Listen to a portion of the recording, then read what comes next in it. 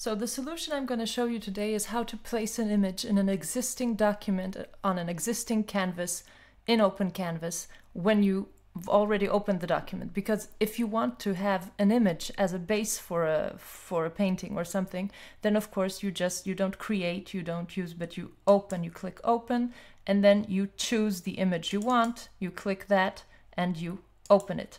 And that way the image is the basis of your drawing, and then you can make more layers here and draw on top of the image as you want to. The question is, if you don't have this image in your, or you've drawn something already, or you want two images, you opened an image and you want to put another one over it, or you've just drawn something already on the canvas, you did a tree like this, and you say, oh, I think I need a reference for a tree. And when you open File, normally like in Photoshop, you would have Place Embedded, you would have a possibility just import an image directly. And here, this does not exist. So there are two possibilities to get this done. One is the most simple one, I would say, that is you go onto your files, you pick the image that you want, you open that in any way. You have to open it, however, in any kind of document, and then you copy that. And then you have that in the clipboard. So then you go back to your open canvas, then you click File, and then you click New via Clipboard. And here it'll open a separate file, though. It's not going to be the same one, it's going to be separate. But now you have it as an open canvas.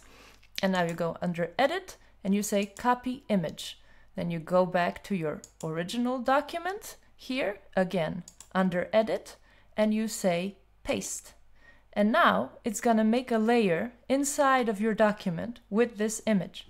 Now, of course, the image is not really the right size if you want to. It's not a tree even, but never mind.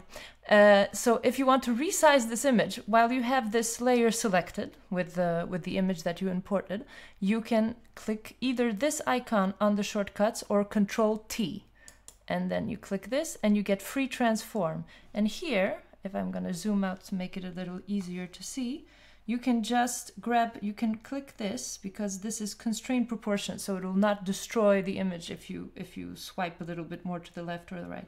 And here you can move it, you can place it however you want, place it to the right, place it to the left, and of course then you can move the layer to have it lower or higher, and you just click Apply when you have it the way you want to. You can twist it around and everything. And we do this.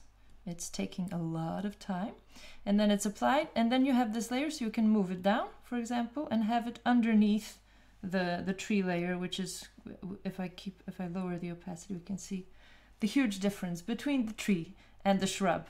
So this is the way you can import one way. Now there is another way, that is simply to go File, and then you can't go Clipboard unless you did the first thing that I showed you, because you have to place it in your clipboard, but you can just say New. And then you're going to have your choices here.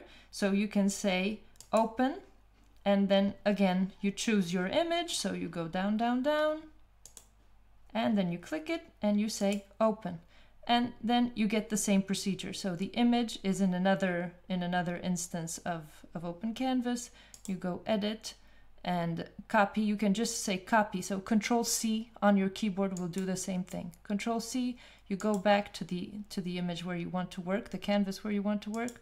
You do Edit, and you do Paste, which is also Control V. So if you want to, you can just click Control V. And then you're going to have this layer. And again, if you want to correct it, fix it, something, you can click the Control T or this Free Transform icon. And now you can mess around with it however you want, because sunsets are really the best when they're skewed. So that's the way you put images into Open Canvas if you want to trace or do things like that.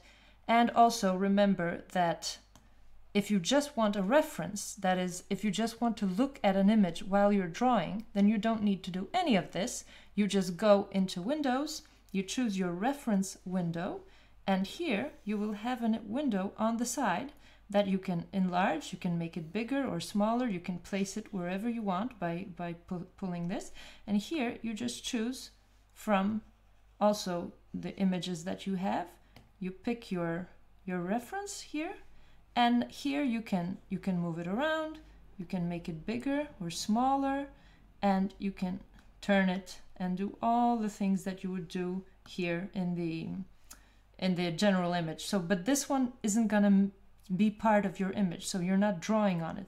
You just have this reference so you can look at it and draw next to it. And you can even color pick from this. So if you want exactly that color, then you can draw with exactly the color that you picked from this image. And you can flip it also if you want to, and throw it out.